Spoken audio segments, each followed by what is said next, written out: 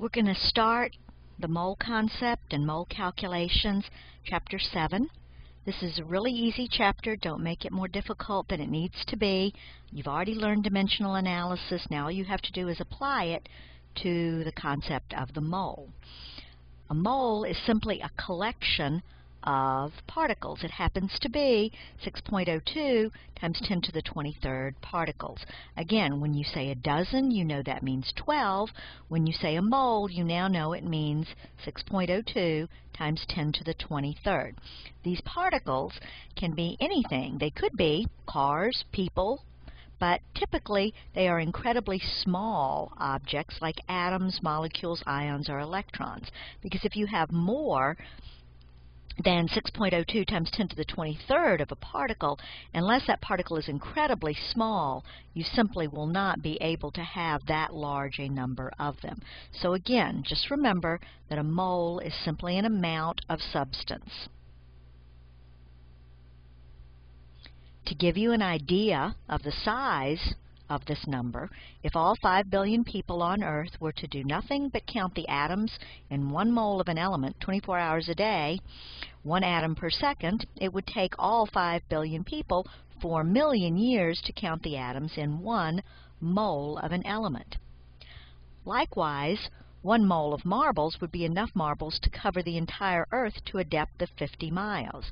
So when you're talking about a mole of objects, those objects need to be incredibly small, or you simply would have an unreasonable amount of them.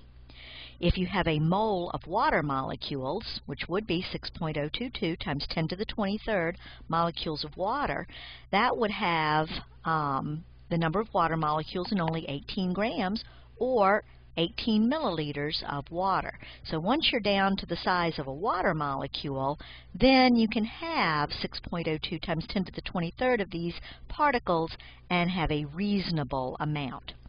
So as far as your conversion factors are concerned, right now you're dealing only with the mole being equivalent to 6.022 times 10 to the 23rd particles, which we call Avogadro's number. Don't confuse a mole with the particle that you're actually measuring. You can have moles of atoms, if you're talking about nitrogen. You can have moles of molecules. You can have moles of more complex molecules, or moles of ions, or for ionic compounds, moles of formula units. No matter what the particle type is, if you have 1 mole of this, you have 6.022 times 10 to the 23rd of these things. The mole is the number. The particle type is separate from that. At this point, you simply want to be able to work simple problems that allow you to convert moles of a substance to the number of particles, those particles being atoms, molecules, or ions. The only conversion factor that allows you to move from moles of substance to particles is Avogadro's number. So in converting from moles to particles or particles to moles, that is your conversion factor. Looking at this example problem, calculate the number of atoms of sodium in 0.34 moles of sodium. Starting with moles of sodium, you simply use the conversion factor so that moles would cancel, as well as sodium. So you've got moles of sodium canceling, leaving you with your conversion factor. 1 mole is equal to 6.022 times 10 to the 23rd atoms, and there's your final answer. The other type of problem you can encounter is converting atoms back to moles. In this case, you use the same exact conversion factor.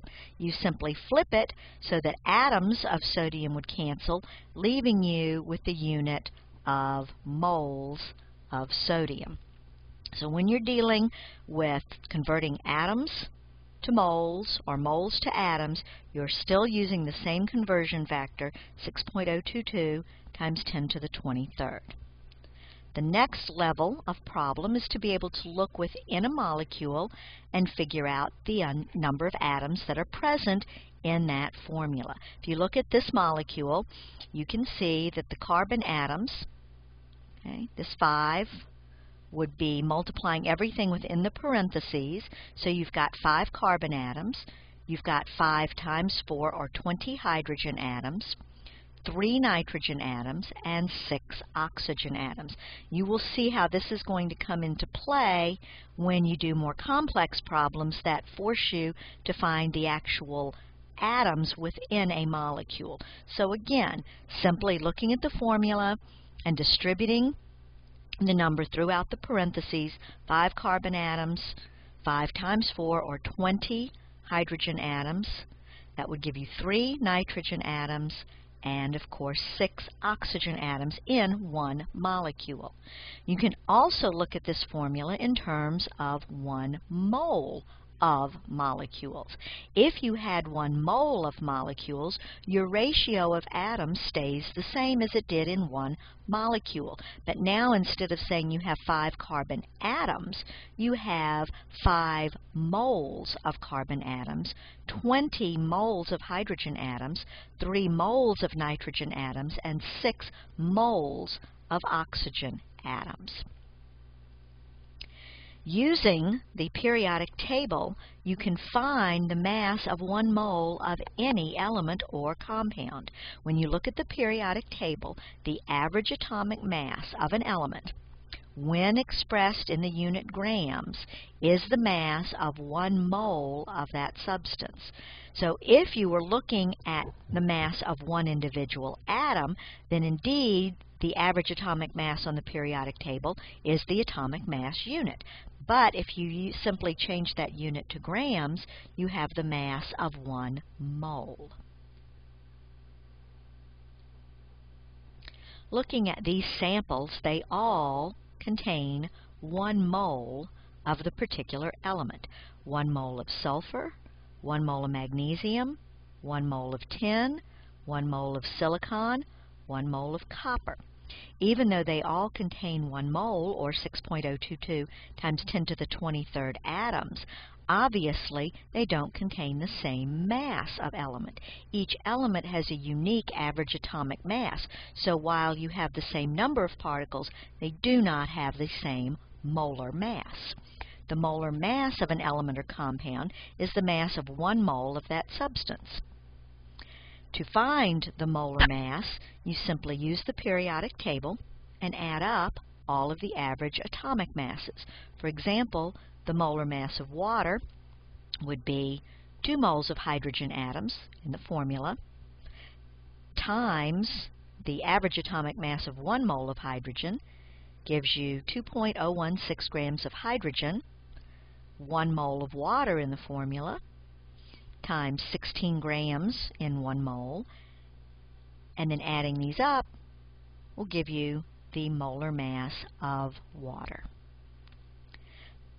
The molar mass allows you then to convert moles of substance to mass of substance. This is the next part of your problem-solving technique. Using the molar mass, which you get from the periodic table, you're now able to convert moles of a substance to mass of a substance, or mass back to moles. Let's look at an example problem. Calculate the number of moles in 26 grams of sodium hydroxide. Starting with your 26 grams of sodium hydroxide, the only conversion factor that you can use is that in 40 grams, which is the molar mass of sodium hydroxide, to get 40 grams, looking on the periodic table for sodium, which would be 23 grams, oxygen is 16, hydrogen is 1, adding those up gives you 40 grams of sodium hydroxide, which is equivalent to 1 mole. This conversion factor allows you then to convert grams of sodium hydroxide to moles of sodium hydroxide. You then, of course, can use the reverse of that same conversion factor. If given moles of sodium hydroxide, you simply use the same conversion factor, this time setting it up so that your moles cancels, leaving you with grams of sodium hydroxide. Once you have that part of the puzzle, you then are able to convert mass to moles and to number of molecules, or number of molecules to moles and mass. And going from mass to number of atoms or molecules, you must go through the central mole unit. But the links are the same. Going from mass to moles is still the molar mass, which you get from the periodic table. Going from moles of substance to atoms or molecules is still Avogadro's number. So here's an example problem going through both conversion factors. We want the number of grams of sodium present in 3 times 10 to the 18 atoms of sodium. And here we have the molar mass for sodium, which was acquired from the periodic table. Taking the atoms of sodium, we set up our conversion factor first to convert atoms to moles. Once we get to the mole, we then can use the molar mass to convert moles to grams. So we have gone from moles of substance, particles of substance to moles of substance to grams of that substance. That path is always the same. If we were going from grams to number of atoms, we want the number of atoms in 160 grams of sodium. Again, the molar mass of sodium remaining the same. Take the grams.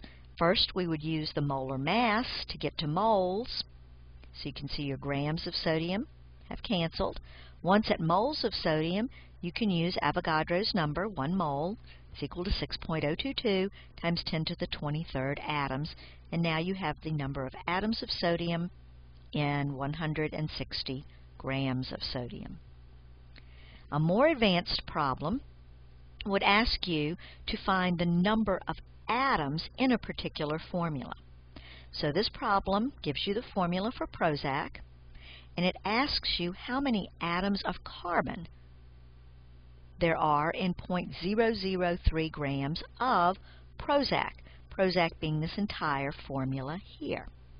So if we look at the setup, it's going to be very much the same. First, find your molar mass of the compound by adding up 17 carbon atoms, 18 hydrogen atoms, and so on. Starting with your 0.003 grams, convert the compound to moles using the molar mass. Once you've done that, use the conversion factor of moles to Avogadro's number, 6.022 times 10 to the 23rd, to get the molecules of Prozac. Then, looking at the chemical formula, you can see that one Prozac molecule contains 17 atoms of carbon. So your final conversion factor says one molecule is 17 atoms, and the problem is solved. This is about as complicated as it gets with these types of problems. Once you practice enough of them, you will realize that the road map, or the mole map, so to speak, is always the same. Mass of substance to moles of substance always uses the molar mass, and moles of substance to number of particles, being atoms or molecules, always uses Avogadro's number. Practice will certainly make you an expert at this type of problem solving.